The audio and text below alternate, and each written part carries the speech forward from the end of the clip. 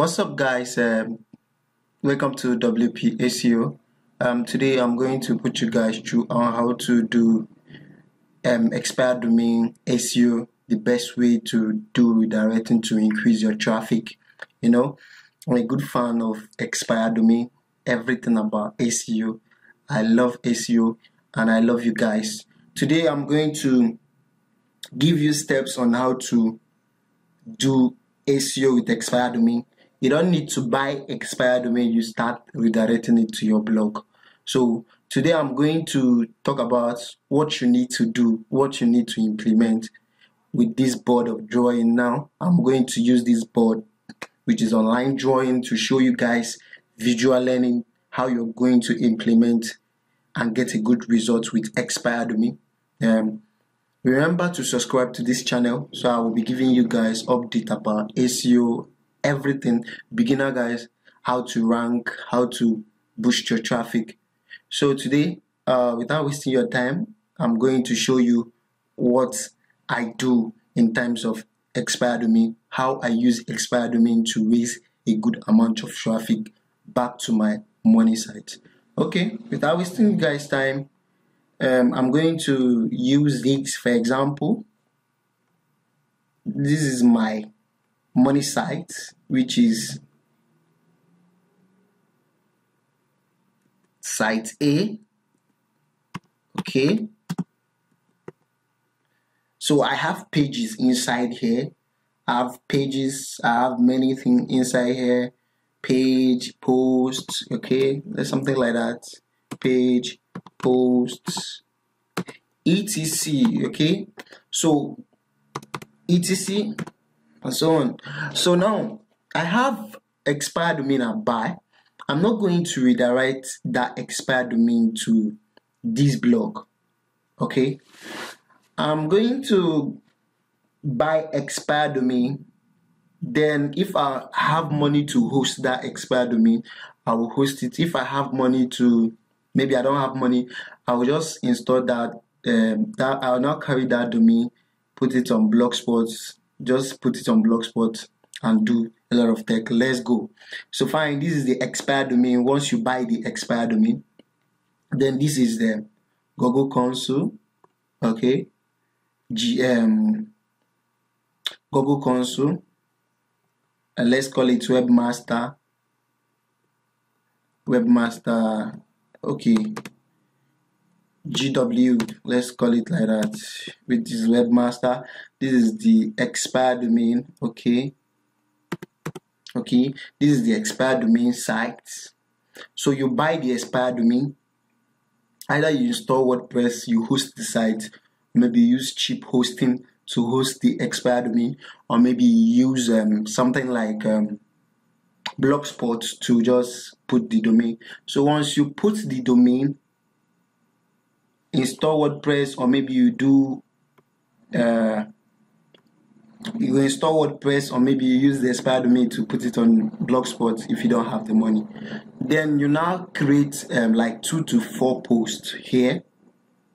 You are going to drop 4 posts here. Okay, you are going to post 4 unique posts, okay, related to your niche. Okay, so after creating that 4 posts in this expired domain, the next thing you need to do, you generate what is sitemap. Okay, then request for index to Google. Then you add the site to Google. Okay, keep your site A aside first. Don't redirect once you buy. Then once you install WordPress, or maybe add it to Blogspot, make a 4 unique posts. Then this is the GW, which is Webmaster Tools, where you are going to add the site. Once you finish writing 4 good content on this blog, then you now generate sitemap and verify the site in Google. Okay, on Google. Once you verify the site on Google, then once you are done verifying the site, then Google is going to crawl this page. Google is going to visit your page and crawl both your pages, posts, category, and everything. Okay, Then once Google visit that site, Google will know that, oh, but well, this site is back again. You understand? Google will notice the site and crawl back some of the pages. Remember, the history is still there, which is your backlink, the DA, whatever. But the reason of doing this, installing WordPress or maybe adding it to Blogger or maybe making a post, is just to give Google signal that this blog is still alive. You understand? This is just a smart way. Okay. Now, after two months or 1 month, if you are patient enough, 2 months, okay, by that 2 months, Google have already crawled this site. Maybe if you have time, you post like 5 more, 1 post here, or 4 more 4 posts, it become 8. Okay, so now the site, Google will crawl it. The site will keep ranking some of the keywords you just blog inside the domain.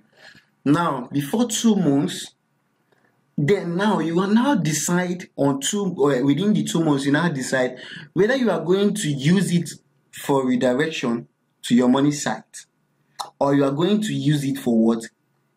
PBN. Okay. Did you see the tips here?